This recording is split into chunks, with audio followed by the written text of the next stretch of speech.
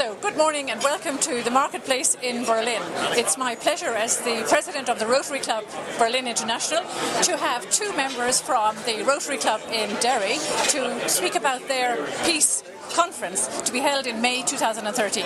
So very welcome to John and to Werner. I'm going to start with John. John, okay. What can you tell us about the... and thank you for your welcome.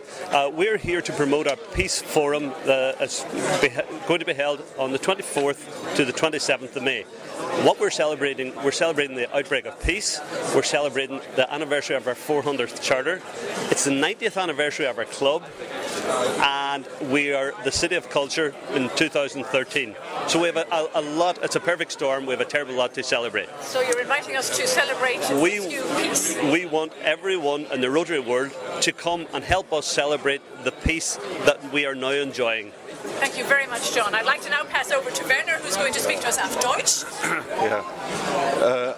Als deutscher Ex-Präsident des Rotary Clubs in Derry, Londonderry, ist es eine große Ehre und Freude, die Friedenskonferenz im Mai 2013 mitzugestalten.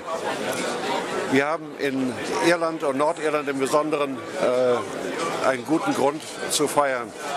Und seitdem ich für über 40 Jahre in Irland war und die sogenannten Troubles oder Unruhen im Lande miterlebt habe und auch die Friedensbewegung, die über viele Jahre hinweg von den nordirischen Politikern geführt wurden und schließlich zum Erfolg geführt haben,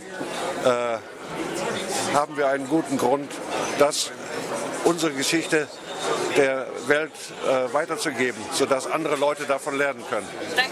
So, die Botschaft ist, Sie sind willkommen auf Derry. You're very welcome to Derry in May 2013.